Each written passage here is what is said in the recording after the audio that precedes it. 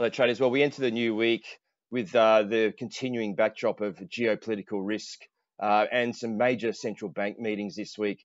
Geopolitically, obviously, that conflict, unfortunately, in Israel is still ongoing and seems to have escalated over the weekend. So we could see some further upside to gold and oil this week. Gold obviously broke out strongly last week on that safe haven status above 2,000. But if you look at the charts there, the all-time highs in 2022, 23, above that 2010 to 2067 level. There's a lot of chop has been previously, so expect a bit of volatility, I think, in the precious metal if we do get above that 2010, but certainly one to watch against that, obviously, that safe haven flows going in there. With the central bank action Tuesday, we start off with the Bank of Japan. Now, this is an interesting one. We've seen the dollar yen hit that intervention or the line in the sand at 150 last week and bounce off a little bit.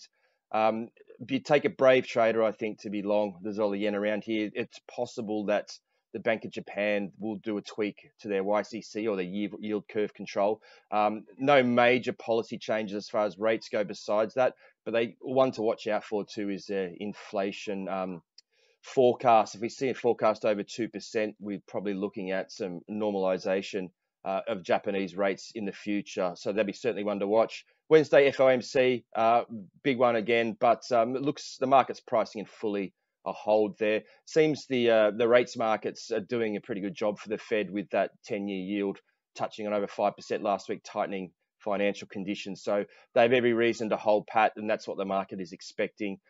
Bank of England on Thursday. This one looks like a hold as well. The last meeting was a hold. It was on a knife edge, a very close vote, but there's been very little data since then. So no real reason for any of those members to change their vote. So expect a hold there again. And obviously Friday is the always exciting non-farm payrolls. It's predicted to moderate slightly from the blockbuster figure we had last month.